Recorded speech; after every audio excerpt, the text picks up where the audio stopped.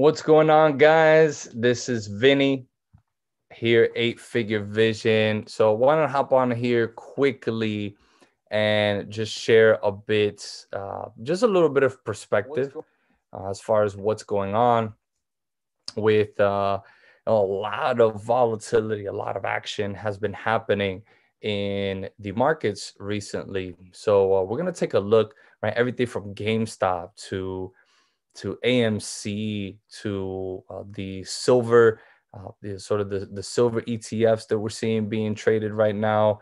You know, this whole idea of social media becoming a platform for the retail investor to, as you sort of see this battle of the retail investor. Retail meaning just the average everyday person with $100 in Robinhood, or or the the versus the big Wall Street hedge funds, right? Who have so much control over the markets. So you see this big battle, and there's this whole sort of narrative around being around sort of David versus Goliath right now. That's sort of what it feels like, right? And it's always a question of like, who's gonna win, right? And what's gonna, where's David gonna go? What Goliath is David gonna attack next? And you gotta. So I want to put a little bit of perspective into it, because there's so much activity and so much talking about it that it's very, very important that we're clear on. Maybe I can give you a little bit of perspective that you might not necessarily have heard yet. And we're going to start with sort of what happened today with silver. When you look at silver, you see that the price of silver has spiked up. Actually, you know what? And I'm going to show you guys on my screen. That way you can follow along with me. All right. So you guys should be able to see silver. This is a chart of silver prices over all time. It goes back to 1974. Now, as you can see, we haven't even necessarily reached an all-time high. However, you can see that just recently, over the last month, basically over just this past year, just with this little activity on this Reddit feed from Wall Street Bets, you see that we reached a new high that we haven't hit since back in, as you can see there, August, since July, August time frame of 2020. So it's been a matter of about 6 months since we've seen, this sort of volatility. Now, of course, back in July, actually, this goes back up to the pandemic. This goes back up to, sort of the lockdown. In those days, you could see that there was a big spike in the price of silver.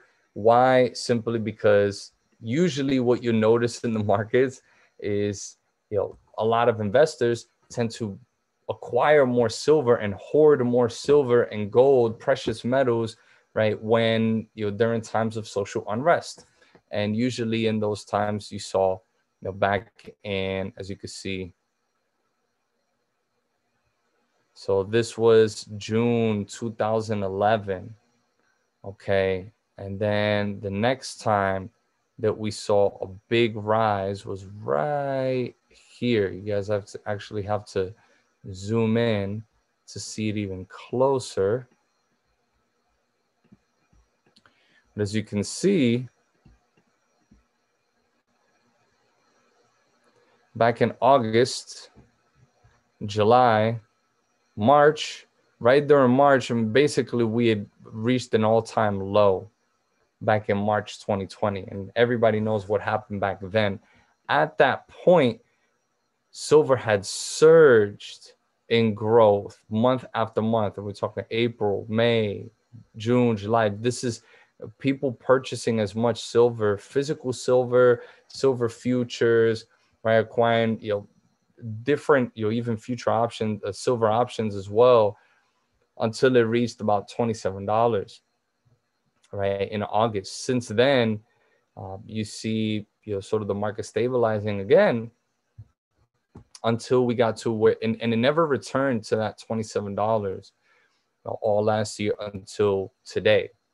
And today you see, and we can go back to that. Today we could see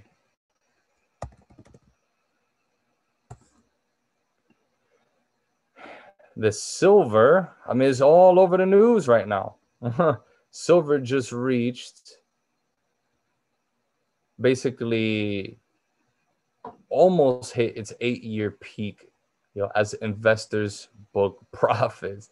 So silver, was down about 28 cents an ounce, after it hit $30 on Monday, according to this article. And essentially, we haven't seen that, as I just showed you guys in the chart over here, in quite some time. So what's interesting enough is that this was a cause of, a lot of what's been going on social media, like I had been describing. What makes this most interesting is, why are people buying silver? And, a lot of people are buying silver right now. And I would actually argue that the majority of people who are buying silver to make a quick buck.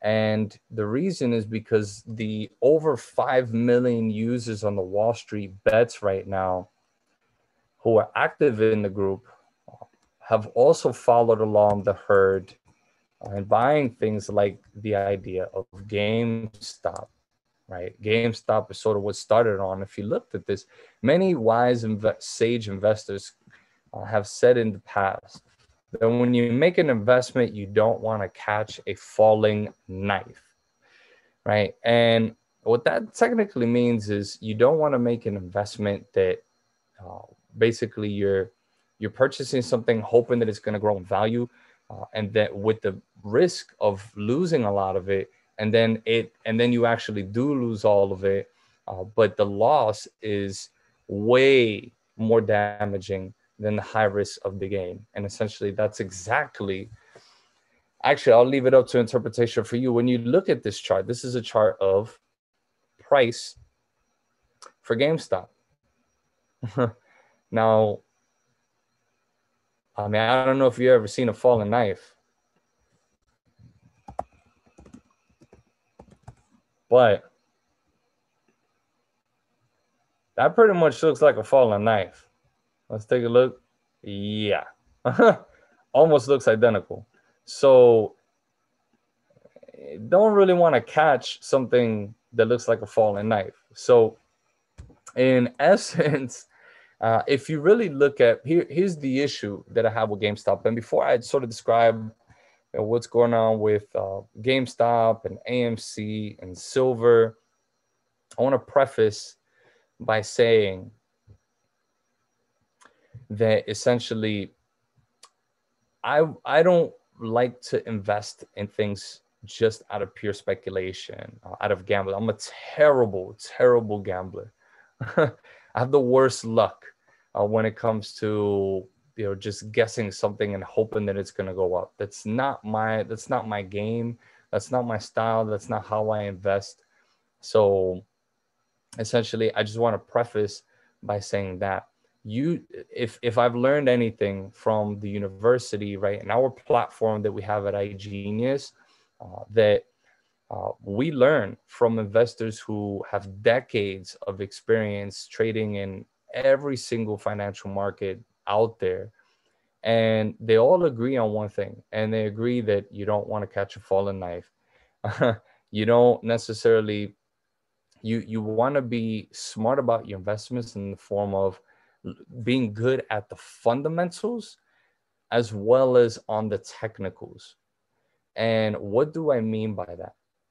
Well, fundamentals, in layman's terms, fundamentals are basically describing an investment from a standpoint of what's really going on with that asset. So let's say you wanted to buy GameStop. All right, let's say you were an investor. Let's say you were a Shark Tank investor in GameStop, right? You and the owners of GameStop had approached you, said, "Hey, we'd love to sell you our company. Right? We believe our company is going to grow in value significantly." And they pitch you their business, right? Hopefully that you can put in some of your own investment. That is what you're doing when you're buying a stock, any stock.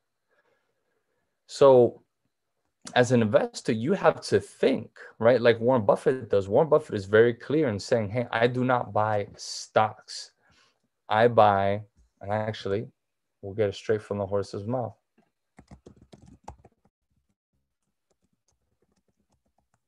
Warren Buffett says, hey, I don't buy stocks, right? I buy businesses.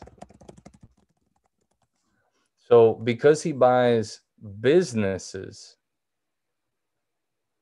then I can't find a quote right now, guys. Oh, maybe I'll find it in here. But essentially, and he's one of the richest people of all time.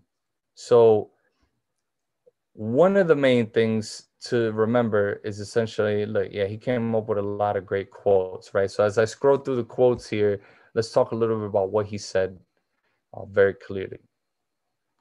And he says that you want to make sure that, or at least the way that he invests in businesses is he invests with the intention to look at them as a business, right? And what does a business have? A business has products and services, right? They have goods and services that are exchanged with customers, consumers, distributors, suppliers, and so on, contractors, right? There's an economy, a sort of microeconomy that's being fueled within that company, right? So at the end of the day, when you buy a stock, you're buying that stock hoping that the company, basically you're funding that company to provide more goods and services. However, what happens if where you're putting your money is simply a vacuum? What if that person came to you with a suit and tie and said, hey, I have a great business idea for you, and it's called GameStop, and it's going to make a lot of money, and all you need to do is just give me some money, and you're going to make a lot more money. And you'd say, wow, well, that sounds great, right? However, you later on find out that there actually is no business. You actually find out that he simply used your money to make more money because he pulled a bunch of money from other people and it increased the value of its stock. And then everybody else sold. And because you weren't the first one to find out, then by the time you found out, you ended up being one of these guys over here. Well, that's what's going on. So now don't get me wrong, right? Don't get me wrong. At the end of the day, there are a lot of people right now who actually, there's recently been a report about a few people who became billionaires, essentially through buying GameStop stock. However, if I were that person who became a billionaire, that's just not the legacy that I want to lead. For me, my own personal opinion, right? When I look back at it in the future and I talk to my kids about how I made all these riches, and they find out, hey, the only reason I made these riches is simply because I took a chance and a bet. I made a big bet on something and I got lucky. I would rather tell my kids that it required hard work, it took discipline, it took strategy and vision over the long term, which secured me a lot sooner instead of me sweating and guessing and being lucky. I mean, to me, that sounds like a gamble. So I would rather make billions on a sound strategy for sure than make billions on a gamble. Because if you can make billions on a gamble? How many people talking about the possibility of you losing billions on a gamble? And that is the difference. So let's look a little bit. What we're looking at here, guys, is the technicals, right? Is the price of GameStop. As you can see, GameStop historically, if we ignore just sort of the commotion that was going on recently, GameStop had always maintained a price level right at above $60. But let's remember, what kind of company is GameStop? You see, GameStop is a company that basically, what do? Well, let's go onto their website. Let's see what they provide. Oh, GameStop is the world's largest retail gaming destination. Okay, awesome. Right. So let me ask you this.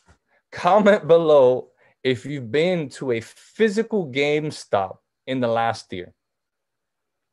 I would love to see your comments. How many of you have actually been to a physical, real GameStop in the last year? You see, so, and I will almost can guarantee that most of us, there'll be very, very minimal responses about how many people actually have been to a GameStop in the last year. All right. So when we look at it, this is an online retailer. Where do you find these GameStops? Well, these GameStops are physical retail locations in malls, usually in malls, right? Big box companies. But wait a minute, physical retail locations in malls? What other locations exist in malls? Oh, Toys R Us. Let's take a look at Toys R Us. Oh, wait a minute. Toys R Us just in the last day closes its last two stores. Its last two stores just when it thought it was coming up, and it basically lost its last two stores. And Toys R Us was, look, I mean, 5 reasons Toys R Us failed to survive bankruptcy. Now, obviously, I'm very careful about where I get my news, of course. You have to be able to read between the lines of what they're saying in the news. I'm just looking at the facts of what actually exists, what events had actually occurred. And the actual occurrence was that Toys R Us confirmed Thursday, this was reported in 2018, that it plans to close all of its US stores. All of them. So, and not only that, it tried its best to survive Chapter 11 bankruptcy to no avail. So when you consider that, right, you think of the hundreds and hundreds of stores, this is what you see. Hundreds and hundreds of stores that have just been closed, right? Kids' dreams that are just being crushed. What other places have maybe experienced, like retail companies in the last few years that have experienced, oh, another one, Macy's. Macy's closing 45 stores in 2021. And this was, I mean, this is only 45 stores. If we go back further enough, we'll find, let's just see, ladies and gentlemen.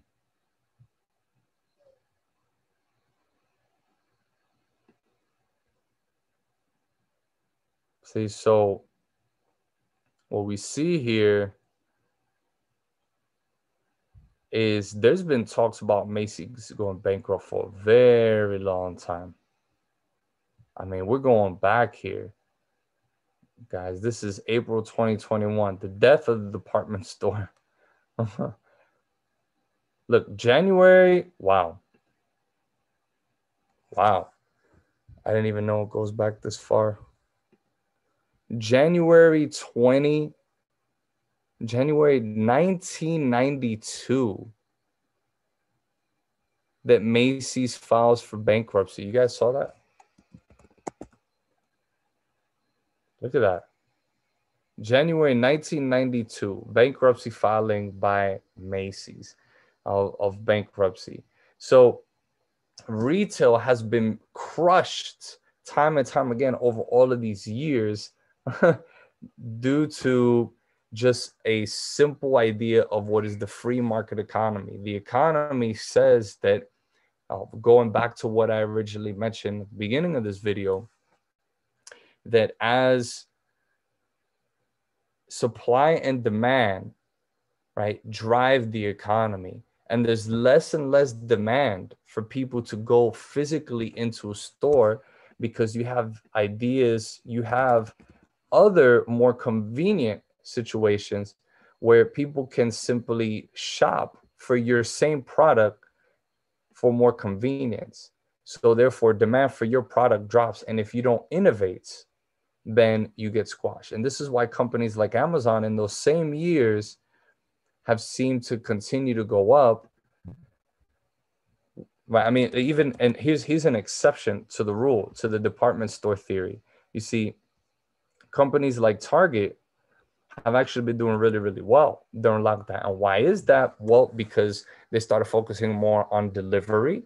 They started focusing more on pickup at store. They started focusing more on a lot more online retail. They improved their website and their e-commerce system. And for that reason, then that's why they've been able to continue to do well time and time again, as you can see in the chart. Whereas with companies like Macy's or Toys R Us, they've failed to innovate, and therefore they've been hurt by the pandemic. I mean, look at GameStop, right? So GameStop, you could usually buy your video games and your PlayStation and all of this, right?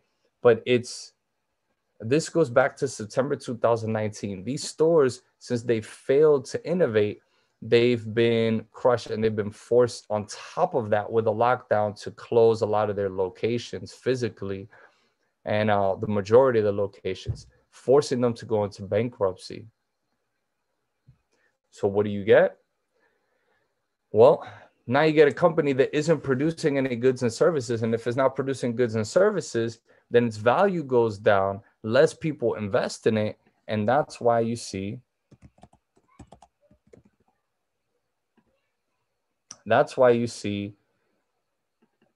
in the chart,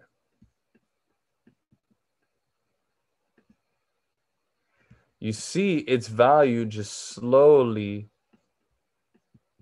declining over time. I mean, this goes back 2013. You see it just continually, gradually declining. More and more stores close.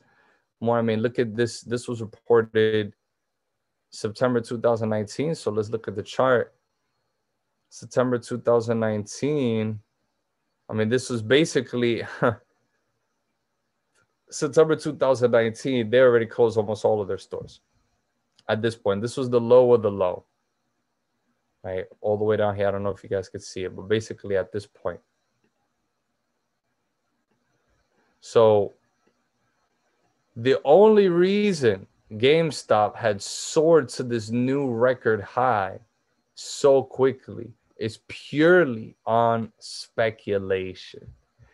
And speculation exists. I'll show you guys.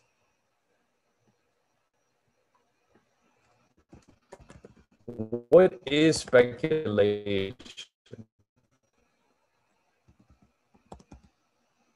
I'm gonna go to a great, one of the best places I can find to define and explain your definitions of things. What is speculation? Well, speculation or speculative trading refers to the act of conducting a financial transaction that has substantial risk of losing value, but also holds the expectation of a significant gain or other major value. So an investor, if you're an investor who purchases a speculative investment like GameStop, then you're likely focused on price fluctuations. Now, while the risk associated with the investment is high, the investor is typically more concerned about generating a profit. typically more concerned about generating a profit based on market value changes for that investment than on long-term investing. And that, my friends, it sums everything up. Because right now, when news was announced about Wall Street bets and that they were gonna try to go against the short squeeze, then it got a bunch of people involved in speculating that the price would go up. And remember what I mentioned earlier, what do you have when you don't have any products or goods or services? When that guy comes up to you and says, hey, I have a great business idea, right? All you got to do is just give me some money and I'll make more money come out of that money that you give me. Well, what's in between that he's offering you? There is, all he is offering you is this. But what is going on inside here? The fundamentals meaning this is fundamentals, the news, the reality, what's actually going on with the company, right? The financials, the data, right? If you were a Warren Buffett, you would pull a move like this.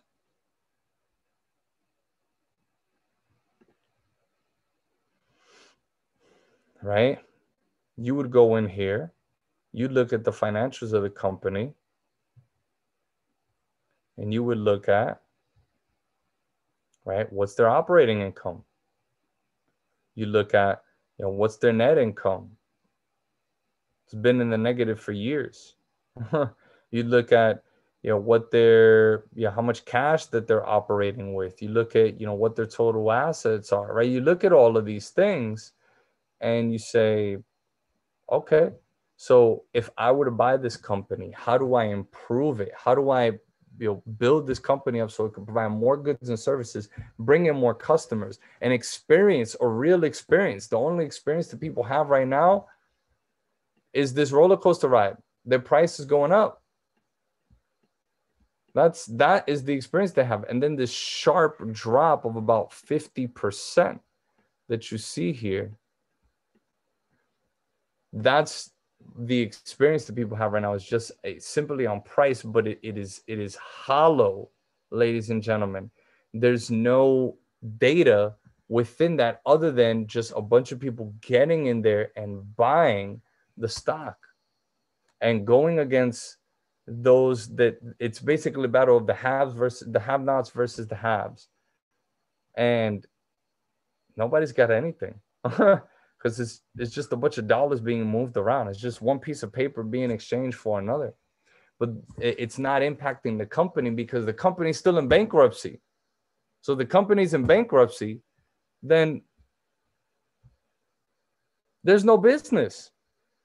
That is a pyramid scheme. That's what's crazy about it. That is a pyramid scheme. So this right here, speculation, and I believe that that's simply what all of these battles on the short squeezes are about, is using the power of speculation, which is totally legal, by the way. People have been short squeezing for as long as shorts have existed.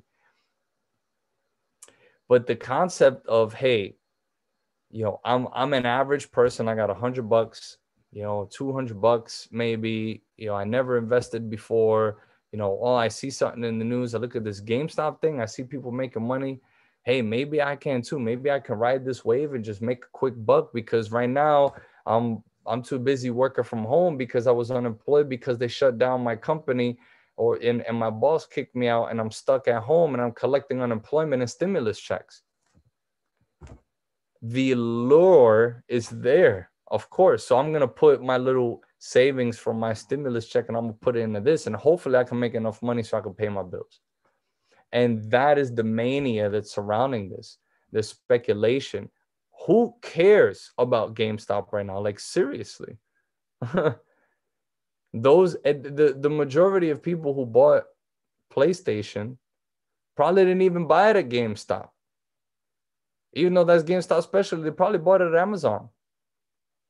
I actually would ask you guys to look that up and send me the data on that. I would love to see that. Where were the most PlayStation sales coming from? Where were they derived from? You see, so this is what separates the haves from the have-nots, because whether or not Wall Street is hurting, right? There are some news that show that Wall Street is hurting right now. A lot of hedge funds are being hurt, but it actually doesn't hurt Wall Street in total, because Wall Street is still being fueled by the transactions, whether it's a buy or a sell. It's still within the economy of buying and selling. So that's just a part of the balance of Wall Street. So Wall Street isn't hurting. However, personally, a few hedge fund managers or investors, yes, they're hurting. So some people are making a lot of money and some people are losing a lot of money. But the issue is that too many people are focused only on making money or not losing money, that they forgot the main idea. The main focus of this whole thing was, wait a minute, I'm in this thing to put myself in a position where I can improve my personal liberty. I can improve my lifestyle. I can prepare for a better future. I have more fiscal security, right? Those are the things we're not considering. Just too many people focus on making money, right? There's not enough of this that I'm highlighting here. Long-term investing. There's too much of people just being concerned about generating a quick profit. The get rich quick idea, guys, it's got to end. Is it ever going to end? I don't think so. I think there will always be this concept of getting rich quick. People want to just get in and get out. That's gambling. That's not my style. So I own physical silver, and I actually bought into silver. I bought in a silver back.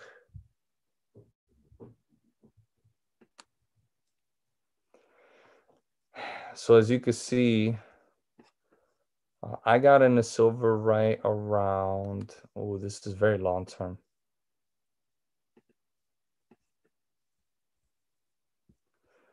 Right about around here.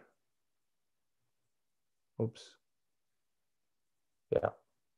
Right around here. I bought into silver around July of 2020, like around this area. So fortunately, I kind of expected, that this was going to happen. So I bought silver. I did my research. Early on, and I didn't do it because I expected a short squeeze. I did it because I wanted insurance. Silver, physical metals, right? Silver, copper, gold, oil, wheat, tobacco, uranium, different physical commodities. Those are things that have existed on planet Earth for billions and billions and billions of years. And if they've been around for billions and billions of years, they probably still will be around for billions and billions and billions of years in the future. That to me is wealth. And that is what I invest my money in. I would not invest my money, me personally, just to make a quick buck, because just as quickly as that quick buck can be made, then that quick buck can also be gone. And in fact, that big buck, historically, every single fiat currency in the existence of mankind has always returned to its intrinsic value of 0. That's why if you guys saw the picture that I put up earlier, you guys probably caught it.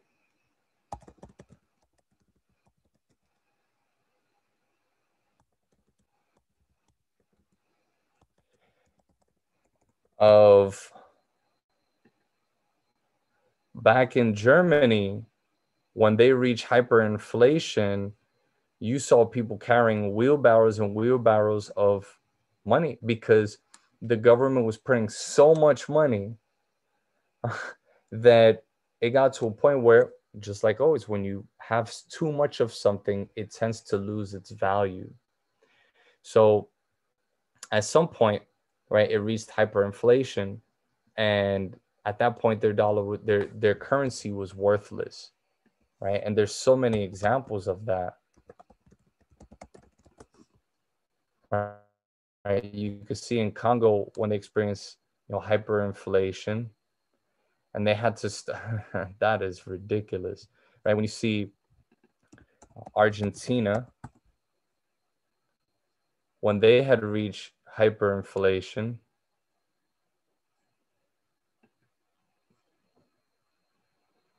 so countries go through this every time, and every time that they experience hyperinflation, the value of their currency goes to zero. Their paper currency goes to zero. At that time, they convert into something else like gold to as a store of value. And I believe that that's where we're going right now. All of the charts are saying that that's what we're leading to now. I mean, if we looked at gold,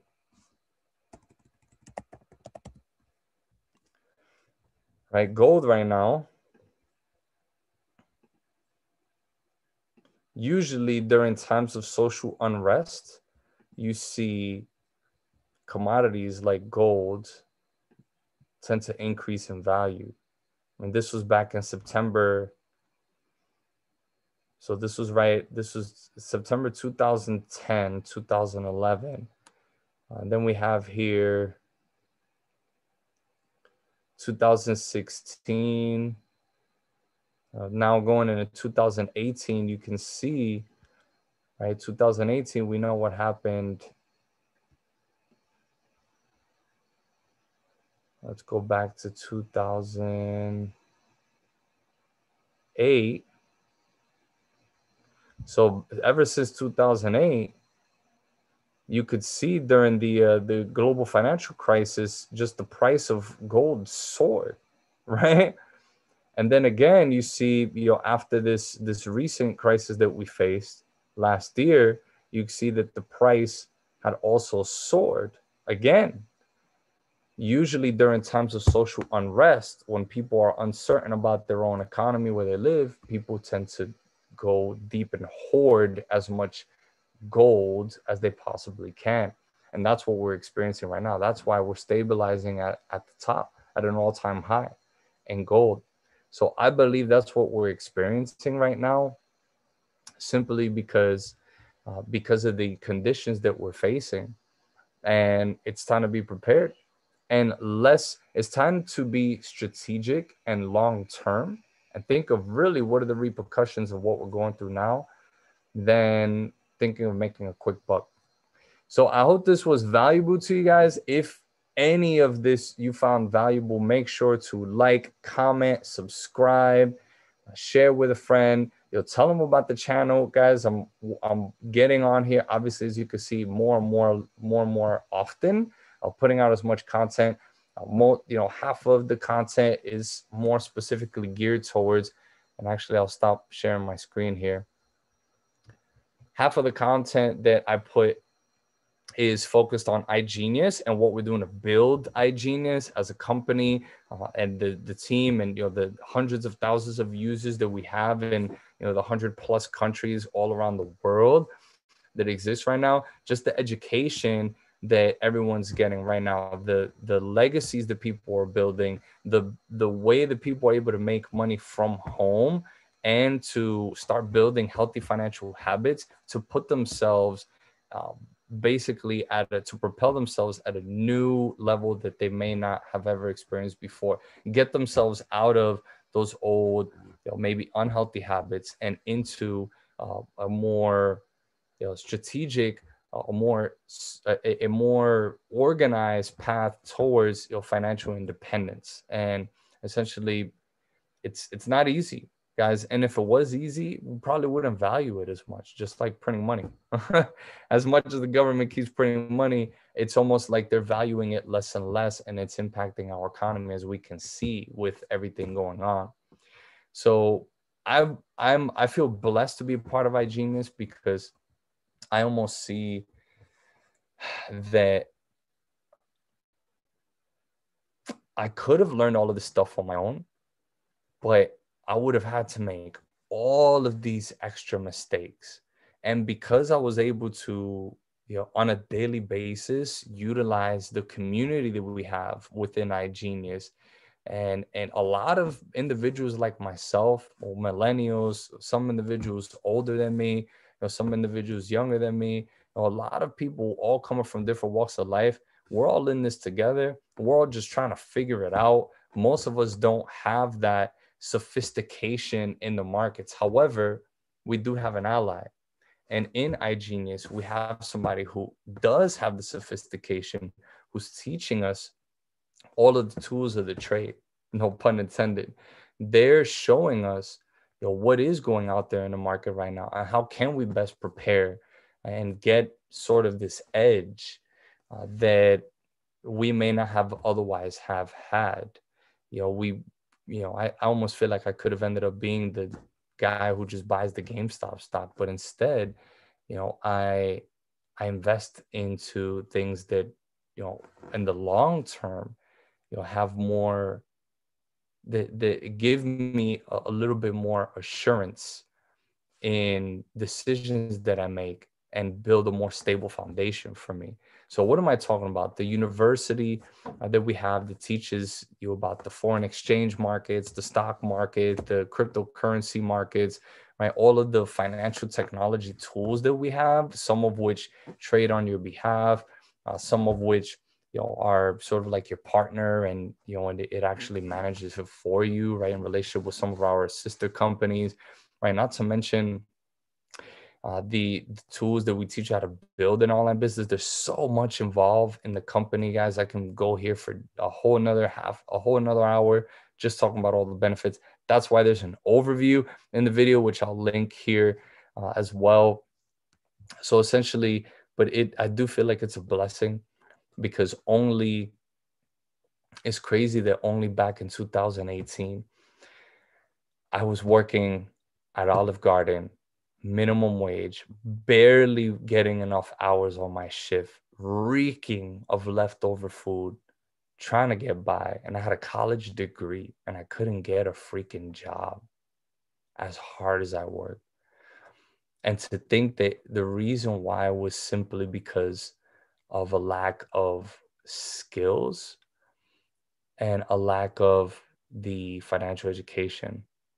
And I'm glad that, my friend had introduced this to me back then, because it propelled me into a completely different direction. So so most of the content you're going to see is related to iGenius, but a lot of the other content you will see is infused with, just sort of my opinions and my perspectives and my thoughts on what's going on a day-to-day basis in the economy. So anything else that you guys want to see in here, right? Such as, maybe I tend to stay away from the politics, but anything, in regards to cryptocurrencies, I have a bunch of knowledge around that I've learned just since a lot of my investments are heavily in cryptocurrencies. And as well as, anything that you guys want to know, anything about maybe even the vegan lifestyle, or how it is living in New York, right? Or any of those types of things, I'll be more than happy to share with you guys. Any of the suggestions you have, leave them below. With that said, it has been an absolute pleasure always being